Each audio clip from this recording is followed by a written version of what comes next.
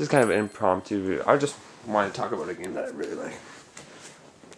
And that game is called Persona 4. I'm playing it on and off since May. I'm playing it quite a bit though since I got back, so if you do not know what it is, this is not going to be like a let's play or anything. And this took a lot of time going to be a review of it, because I'll hold on for my review till I actually complete the game, but here it is. Yeah, it may look cheesy. Anime style. I actually don't watch anime, but I like video games a lot. Whether they're anime styled or not. This game's really cool. I've been put about 50 hours into it, so I'm about 52 hours into the game. A lot of that's been the last few weeks, because I was grinding quite a bit. Actually, the game's rated M, but it's so soft for rated M game. Not that it's a bad game or anything, but I'm just saying that it doesn't really deserve the M rating. But oh well.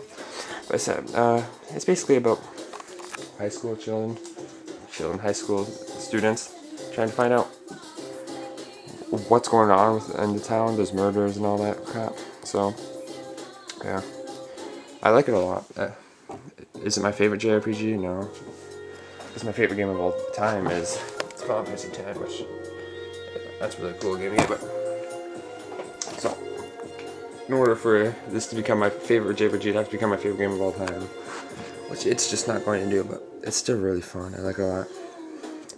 I've never played any Persona games before this.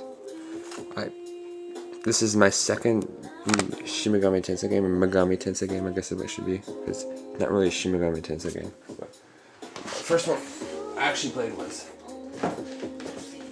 I got these bought these both at the exact same time, so it predated by what, a few hours.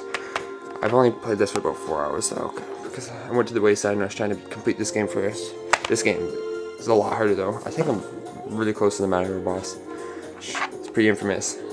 But yeah, this game's fun though. Actually, it's pretty cool because it also comes with a soundtrack CD. I like the music. Yeah.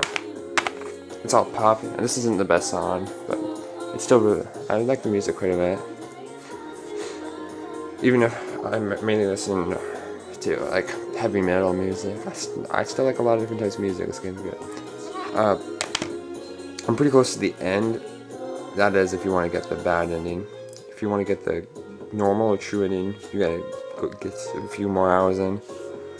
But yeah, I just wanted to talk about it. I'll do an actual review later.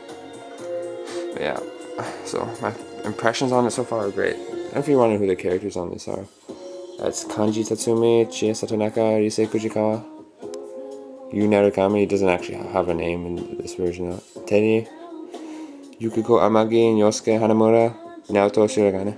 Those are the main characters. So yeah, bye bye.